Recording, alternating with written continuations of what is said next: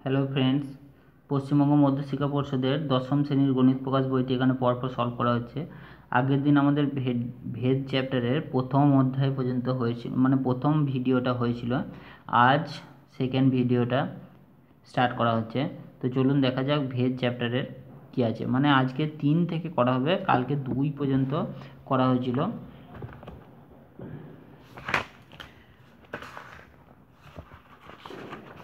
তিন নম্বর কোশ্চেন কী আছে দেখুন। বিপিনবাবু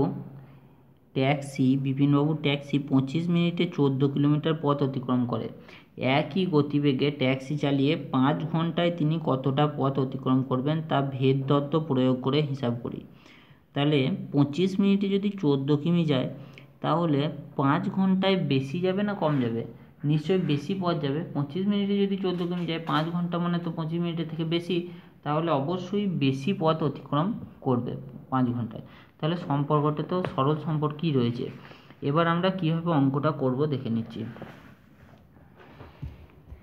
তাহলে এখানে দুটো জিনিস আছে, একটা হচ্ছে সময় আর একটা হচ্ছে দূরত্ব। তাহলে ধরে নিলাম সময় সমান এক্স আর এবং দূরত্ব সমান ওয়াই। তাহলে যেহেতু সময় বাড়লে দূরত্ব বাড়ছে, তাহলে সময় তো দূরত্বের সঙ্গে কি সম্পর্ক আছে? সরল ভেদে আছে, সরল ভেদে আছে। তাহলে সরল ভেদে থাকলে আমরা কি লিখতে পারি? এক্স আর ওয়াই, এক্স সমানুপাতিক ওয়াই, যেটা আগের দিন বলেছিলাম আমরা। এই সমানুপাতিকটা তুলতে হলে আমরা একটা ধ্রুবক দিয়ে গুণ করি, কে ওয়াই। এই কেটাকে কি বলা হয়? কে হলো অশূন্য ভেদ ধ্রুবক, ঠিক আছে? অশূন্য ভেদ ধ্রুবক। আর এই সমীকরণটাকে আমরা 1 নম্বর সমীকরণ নাম দিলাম। এবার প্রথম ক্ষেত্রে কি বলা আছে? প্রথম ক্ষেত্রে বলা আছে যে সময় যখন 25 মিনিট, মানে এক্স এর মান যখন 25, তখন ওয়াই এর মান মানে দূরত্ব যাবে 14 কিলোমিটার। তাহলে 1 নম্বর থেকে কি পাচ্ছি? যদি এক্স আর ওয়াই এর মান যদি বসিয়ে দিই, তাহলে 25 সমান কে ইন্টু 14, সেখান থেকে কে কত পাচ্ছে? 25/14। এই কে এর মানটা যদি 1 নম্বর সমীকরণে বসাই, তাহলে আমরা কি পাবো? এক্স সমান 25/14 ওয়াই। অতএব এটা 2 নম্বর সমীকরণ নাম দিলাম। এবার সেকেন্ড বারে কি বলা আছে? এক্সটা কত বলেছে? 5 ঘন্টা। 5 ঘন্টা মানে আমরা যেহেতু মিনিটে বার করছি, 25 মিনিট ছিল, তাহলে আমরা 60 দিয়ে গুণ করে নেব, মানে 300 মিনিট। এবার এই এক্স এর মান 300টা আমরা যদি 2 নম্বর সমীকরণে বসাই, 2 নম্বর থেকে কি পাবো? এক্স এর মান যদি 300 বসাই, তাহলে ওয়াই সমান হবে 300 গণিত 14/25। যদি কাটাকাটি করা হয়, তাহলে কত হবে? 5 60 5 25, 5 25, 5 12 60, 12 হচ্ছে। আর 12 আর 14 গুণ করলে হবে 168। তাহলে অতএব তিনি 5 ঘন্টায় 168 কিমি পথ যাবেন। এটাই হলো এই কোশ্চেনের সঠিক উত্তর। পরের কোশ্চেন দেখে নেব। আমাদের স্কুলের প্রথম শ্রেণীর 24 জন শিশুর মধ্যে এক বাক্স সন্দেশ সমান ভাগে ভাগ করে দিলাম এবং প্রত্যেকে 5টি করে গোটা সন্দেশ পেল। যদি শিশুর সংখ্যা 4 জন কম হতো, তাহলে প্রত্যেকে কতগুলি করে গোটা সন্দেশ পেত তা ভেদ তত্ত্ব প্রয়োগ করে হিসাব করি। তাহলে 24 জন শিশু যদি 5টা করে সন্দেশ পায় প্রত্যেকে, তাহলে 4 জন যদি কমে যায়, মানে 20 জন হয়ে যায়, তাহলে সন্দেশ তো বেশি পাবে। 24 জন যদি 5টা করে পায়, তাহলে 20 জন নিশ্চয়ই বেশি সন্দেশ পাবে, বেশি করে সন্দেশ পাবে। তাহলে সম্পর্কটা মানে ব্যস্ত সম্পর্কে আছে। তাহলে অঙ্কটা কীভাবে করব দেখে নিচ্ছি। তাহলে এখানে 2 নম্বর কোশ্চেনটা করার জন্য শিশুর সংখ্যা ধরে নিলাম শিশুর সংখ্যা ধরে নিলাম এক্স, আর প্রত্যেকের সন্দেশ সংখ্যা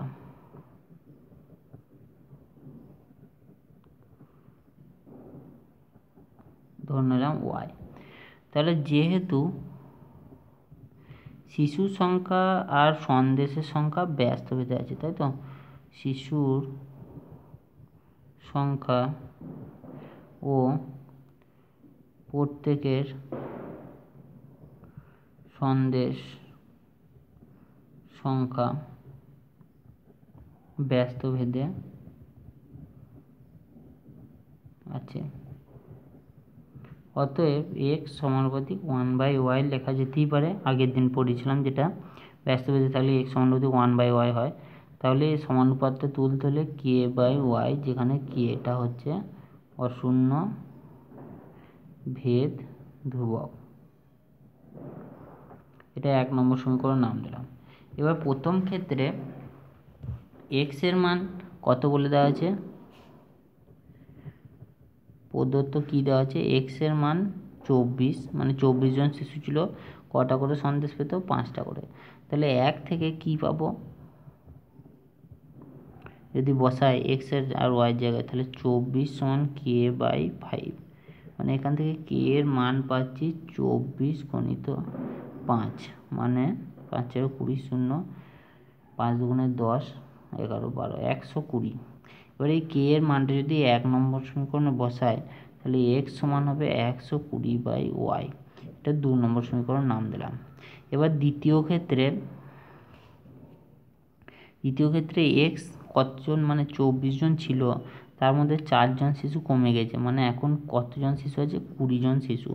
এই 20 মানটা 2 নম্বর সমীকরণে বসিয়ে পাই, মানে 2 নম্বর সমীকরণে এক্স সমান 20 বসিয়ে পাই, কি পাবো, এক্স সমান 20 বসিয়ে 20 সমান 120/y, তাহলে y সমান 120/20, মানে 6। তাহলে y সমান 6, মানে প্রত্যেক শিশু কটা করে সন্দেশ পাবে, প্রত্যেক শিশু 6টি করে সন্দেশ পেত। আর এটাই হলো এই কোশ্চেনের সঠিক উত্তর। পরের কোশ্চেন আমরা দেখে নেব। একটি পুকুর কাটতে 50 জন গ্রামবাসীর 18 দিন সময় লেগেছে। পুকুরটি 15 দিনে কাটতে হলে অতিরিক্ত কতজন লোককে কাজ করতে হবে, ভেদ তত্ত্ব প্রয়োগ করে হিসাব করে লিখি। তাহলে 18 দিনে 50 জন গ্রামবাসী লেগেছে, 18 দিনে কাটতে হলে, তাহলে 15 দিনে কাটতে হলে নিশ্চয়ই আরও বেশি গ্রামবাসী লাগবে, মানে 50 জনের থেকেও বেশি গ্রামবাসী লাগবে। তাহলে এখানে দিন সংখ্যা যত কমছে লোক সংখ্যা বাড়ছে, মানে এটা ব্যস্ত সম্পর্কে আছে। তাহলে এটা কেমনভাবে করে নেবো দেখি। তাহলে ধরে নিই 3 নম্বর কোশ্চেন, ধরি গ্রামবাসীর সংখ্যা হচ্ছে এক্স আর দিন সংখ্যা সমান হচ্ছে ওয়াই। যেহেতু দিনের সঙ্গে গ্রামবাসীর সংখ্যা ব্যস্ত ভেদে আছে,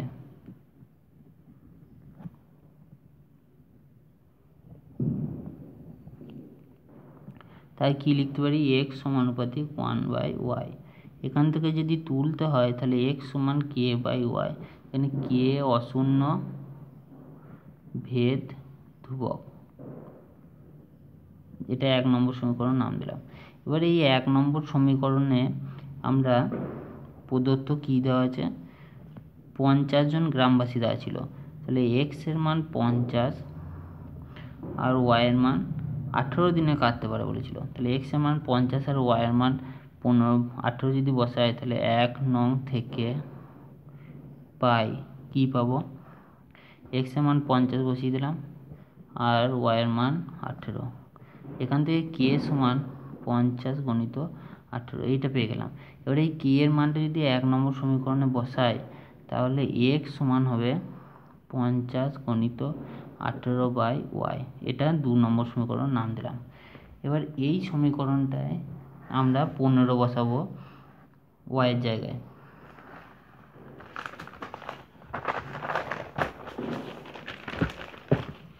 আমরা কি পেলাম, x সমান 50 গণিত 18/y, এটাই 2 নম্বর সমীকরণ নাম দিয়েছিলাম। এবার y সমান 15 দিন বলা আছে, এটা y সমান 15 2 নং সমীকরণে বসিয়ে পাই কি পাবো, x সমান 50 × 18/15, 3 6 18, 3 5 15, 5 10 50 মানে 60। অতএব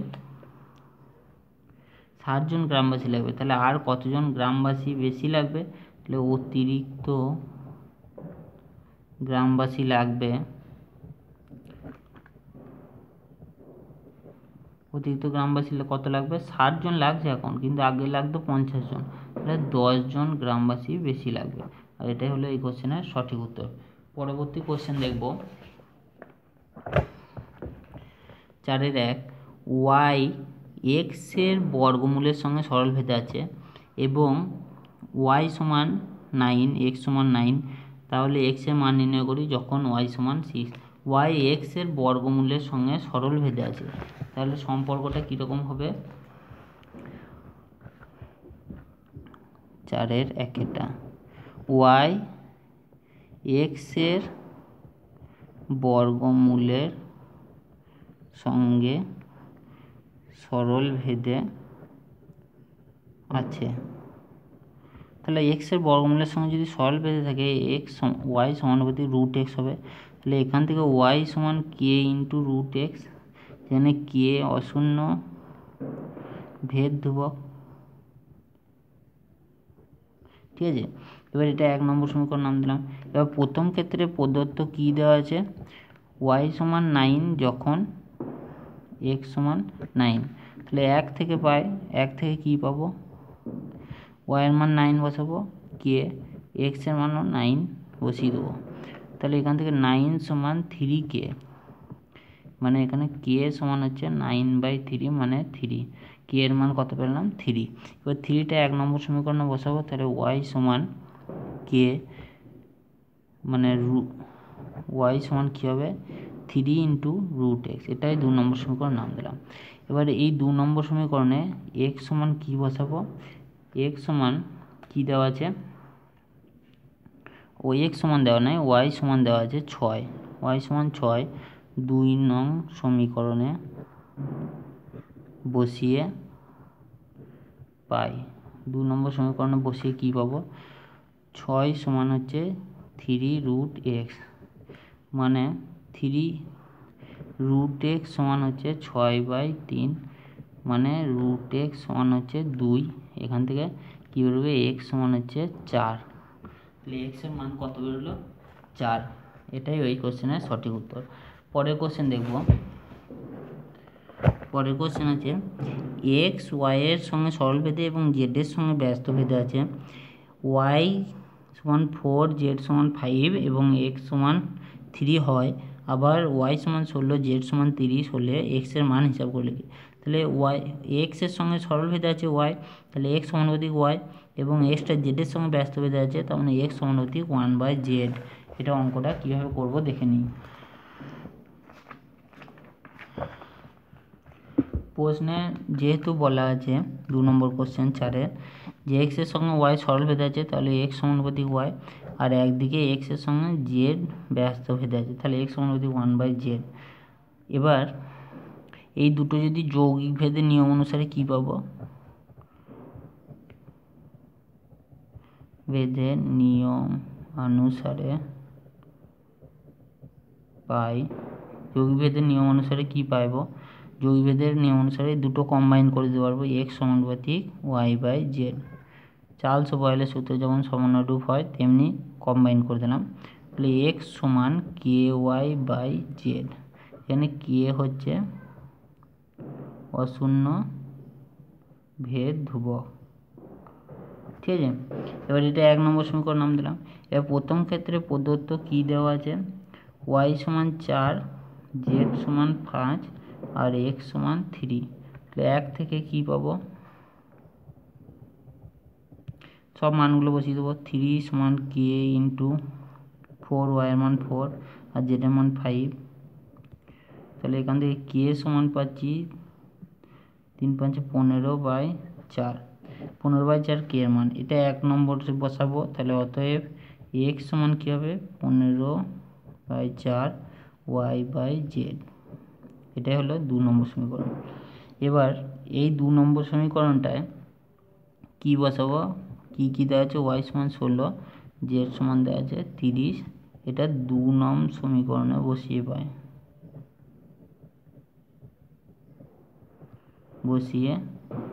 পাই, কি পাবো 2 নম্বর সমীকরণে বসিয়ে, x সমান 15/4 তো দেওয়া আছে, আর y এর মান কত আছে 16 আর z এর মান 30। তাহলে 4 4 16, 15 2 30, 2 4 8, 2 2 4।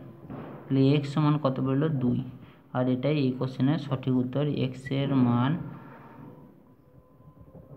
হলো 2। পরবর্তী কোশ্চেন দেখব, এক্স ওয়াইয়ের সঙ্গে সরলভেদে এবং জেডের সঙ্গে ব্যস্তভেদে। আগের মতোই এক্স ওয়াইয়ের সঙ্গে সরলভেদে, জেডের সঙ্গে ব্যস্তভেদে, ওয়াই জেড আর এক্সের মান দেওয়া আছে, দিয়ে সম্পর্কটা নির্ণয় করতে বলেছে। আর ওয়াইয়ের মান 6 আর জেডের মান যদি 1/5 হয়, তাহলে এক্সের মান নির্ণয় করতে বলেছে। তাহলে আগের মতোই করব, আগের অঙ্কটার মতোই। 3 নম্বর কোশ্চেন, এক্স সমানুপাতিক ওয়াই দেওয়া আছে আর এক্স সমানুপাতিক 1/z দেওয়া আছে। তাহলে যৌগিক ভেদের নিয়ম অনুসারে কি পাবো, ভেদের উপপাদ্য অনুসারে কি পাবো, উপপাদ্য অনুসারে এক্স সমানুপাতিক y/z। এখান থেকে যদি সমান করা হয় তাহলে ky/z, যেখানে k অশূন্য ভেদ ধ্রুবক। এটা 1 নম্বর সমীকরণ নাম দিলাম। এবার প্রদত্ত কি দেওয়া আছে, y এর মান 5 দেওয়া আছে, z এর মান 9 দেওয়া আছে, x এর মান হচ্ছে 1/6 দেওয়া আছে। তাহলে 1 নং থেকে কি পাবো, x এর মান 1/6 দেওয়া আছে, k নাই জানি না, y এর মান 5 আর z এর মান 9। তাহলে এখান থেকে k এর মান কত পাবো, 9/30, মানে হচ্ছে 3/15। k এর মান কত পাবো, 3/15 হচ্ছে না, 3/10 হচ্ছে, 3/10। এই k এর মানটা 1 নম্বর সমীকরণে বসাবো। অতএব কি হবে, x সমান 3/10 y/z। এটাই 2 নম্বর সমীকরণ। আর এটাই হলো x আর y আর z এর মধ্যে সম্পর্ক। একটা উত্তর বেরিয়ে গেল। এরপর আবার কি দেওয়া আছে, y এর মান 6 দেওয়া আছে আর z এর মান দেওয়া আছে 1/5। এটা 2 নম্বর সমীকরণে বসিয়ে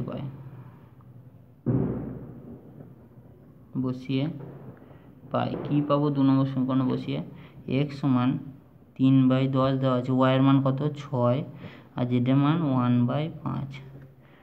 তাহলে x সমান হচ্ছে 3/10, এটা উল্টে গেলে 6 5 30 হয়ে যাবে। তাহলে এটা 3, মানে x এর মান হচ্ছে 9। আর এটাই এই কোশ্চেনের সঠিক উত্তর, x এর মান হচ্ছে 9। তাহলে এই পর্যন্তই আজকে ভিডিওটা, খুব লম্বা হয়ে যাবে, না হলে পরের দিন আমরা এই 5 থেকে স্টার্ট করব। তো ভিডিওটা যদি ভালো লাগে তাহলে অবশ্যই লাইক, কমেন্ট এবং শেয়ার করুন।